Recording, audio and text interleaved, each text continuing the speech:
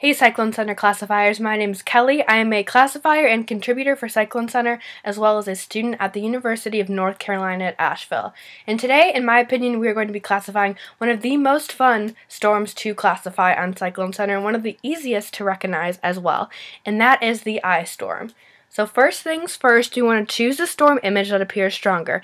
Again, a few key things to look for, and that's colder cloud top, so it's going to be those blue colors. Darker blue is the coldest. That lighter blue, as you can see in these images that we have, are cold clouds, and then the organization of the clouds, so the spiral banding of both of these storm images. And also, if there is an eye on the storm image, that also is indicating that it is a stronger storm.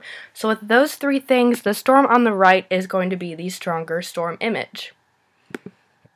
So next, we're going to want to pick the cyclone type, then choose its closest match. Now, in this case, it's pretty obvious that we have an eye storm because of the eye, but if you are lost or unsure, you can scroll down to the bottom of the page, and there is a cyclone field guide, so it'll help you figure out which storm image you are looking at. So, like I said, eye storm, easiest storm to spot in the most powerful tropical cyclones. So, we are going to choose eye storm.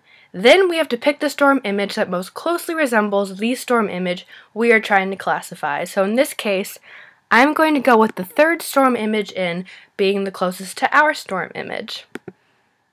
So next we have to pick the center of the storm, then pick the size closest to the eye edge.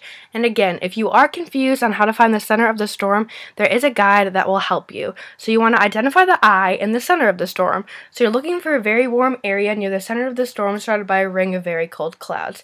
So finding the center of the storm is super easy for an eye storm because it's just the center of the eye. So we're going to click on the center of the eye and then pick the size that's closest to its match. In this case, it's going to be the third circle in. So next, which colors completely surround the eye? In our case, with this storm, the light blue color completely is surrounding the eye. The teal color doesn't completely surround it all the way.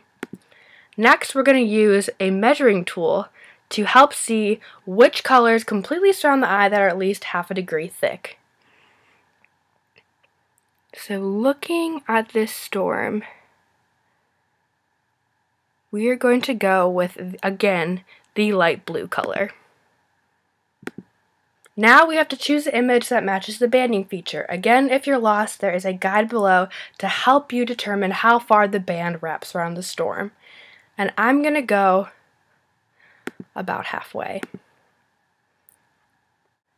And there you have it. You have just classified an eye storm on Cyclone Center. Since eye storms are one of the coolest tropical cyclones to look at, you could share this image on Facebook or on your Twitter page, or you could discuss it on our talk page here on Cyclone Center. You could favorite the storm to look at the image later, or scroll down to learn more about the storm. In our case, we just classified an image from Gert. So you could keep on classifying, which is what I'm going to do because I love eye storms. So happy classifying and enjoy your time on Cyclone Center.